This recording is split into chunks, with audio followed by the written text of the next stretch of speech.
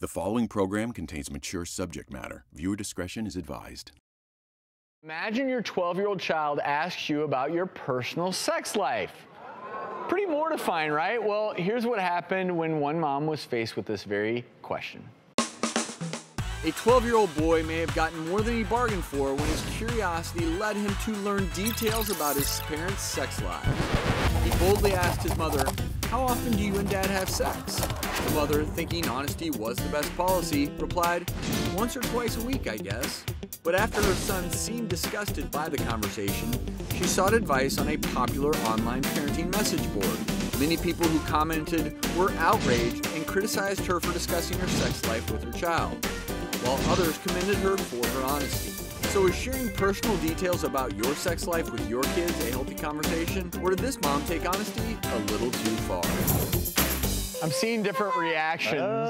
It's a tough situation. What should a parent do in this situation? Because if your kid literally sits there and says, "Hey, Mom, how often do you and Dad have sex?" Wow. Yeah, that's the spot that we don't want to be put in. Here's the thing, guys. Listen, I encourage parents to talk about sex with their kids. I really want them to be open and comfortable with it. I want to reduce the stigma. I want to take the shame out of it. However, this is TMI. Too much information.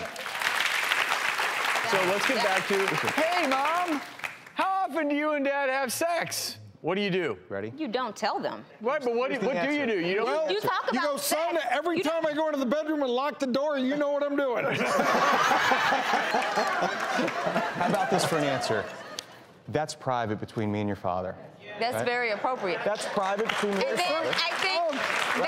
I think that's he's great. got all But the at the same answers. time, you flip it though, because you make sure you say, "Well, we won't talk about that." However, you can still have a conversation about sex. a beautiful Because segue. I think that some parents feel that talking about sex means that they're parenting without values, and nothing can be further from the truth. You definitely want to let your kids know that safety is non-negotiable, but at the same time, you want to empower them in regards to their sexuality, because we know that research shows, for example, young girls who don't know the proper terminology for their genitalia, they're less likely to report sexual abuse. So you have to have the conversation, because knowledge is power, but it's about teaching your kids about boundaries, because why is your kid comfortable asking that?